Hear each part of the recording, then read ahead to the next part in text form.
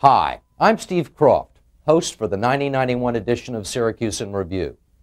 As a correspondent for CBS News, I've been witness to many sweeping changes in the world since my days at Syracuse. Syracuse, too, has changed, being a far cry from the turn-of-the-century ivy-covered tower on a hill that Pulitzer Prize-winning writer John Hersey described in his novel, The Call. In the next few minutes, with the help of some fellow alumni, we're going to bring you a little closer to what's happening at the Syracuse University of today as it moves through the last decade of the century. Beginning will be CNN's Washington correspondent David French, who will explore the pursuit of excellence at Syracuse. Dave?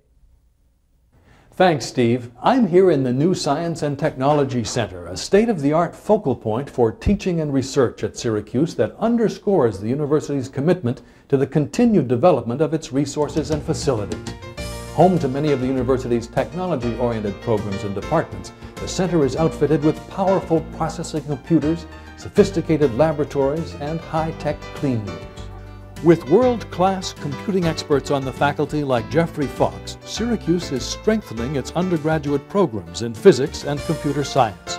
Another boost in the technology-related areas has been provided by alumnus Chris Gentile, a visionary engineer in the emerging field of virtual reality and developer of the Nintendo Power Glove. Chris recently announced his sponsorship of a major initiative to fund undergraduate research in engineering at Syracuse. And we let a student group put together a team that won't be one discipline, will be multidiscipline.